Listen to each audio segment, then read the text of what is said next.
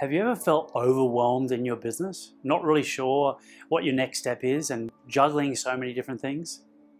You know what? I sure have. G'day winner. I'm David Dugan and I'm founder of Abundance Global. You know, I get a lot of entrepreneurs that tell me that they're just not sure what their next steps are.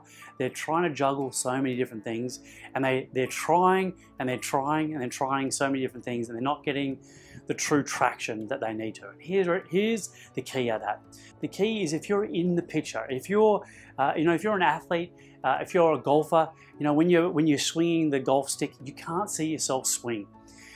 Elite athletes, elite performers. You look at the Olympics, you look at anywhere and any football team or any sport, they've always got someone looking at their game from the outside that are keeping track of what they're going. And here what the big thing of that is all about is about insights. I'm very privileged today. I'm out here and I've got this amazing view, and from up here I can, from a different perspective, I can see things that, where I'm down on the footpath, just going from one shop to the next, the view is very limited and I can only see what's in front of me. There are 5 particular ways that you can get specific insights about what your very next steps are. There are 5 areas that I believe are critical, and you need to, as I go through, I want you to think about which one is the most relevant for you right now. There are 5 ways that you can get insights into your business and what's happening in your business right now. Here they are. The first one is you can hire consultants. Think about even like accountants, your lawyers, those sort of people can give you specific advice around what's going on for you and in your business. That's number one. There might be other consultants, marketing consultants. Second thing is you want to look at mastermind groups or an accountability group. They can give you specific advice around what's going on for you in your business. And there's a level of accountability on that as well. Next one is looking at a coach. A coach will ask you the right questions to help you come up with the answers. You already know the answers.